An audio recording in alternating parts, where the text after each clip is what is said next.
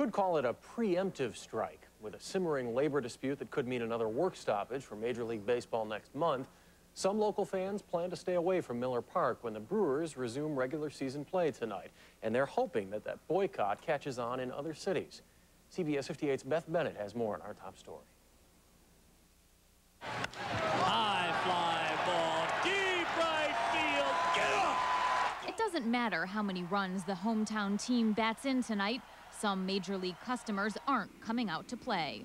The players are wanting too much money and the managers are just looking to make a buck, and they're forgetting about the fans. Now a grassroots group is asking people to boycott Major League games tonight and on August 1st. Don Wadewitz is one of the founders of MLB Fan Strike. We're asking people to stay away from the games, not to go to any Major League Baseball games. So what should you do if you had your heart set on watching baseball tonight? The group says grab a bat and a ball and head to your local baseball diamond, or find a Little League game. It's a message that is pretty clear here at Miller Park.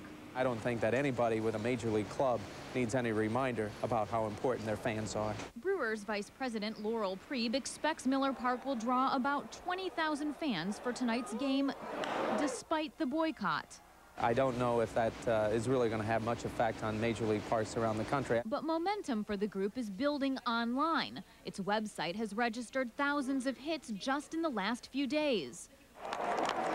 And fans hope the boycott is a wake-up call to both owners and players, that it doesn't take $1 million salary to pick up your bat and ball and go home. In Milwaukee, Beth Bennett, CBS 58 News. And MLB Fan Strike, that group, has registered more than 45,000 hits on its website since it first organized back in May.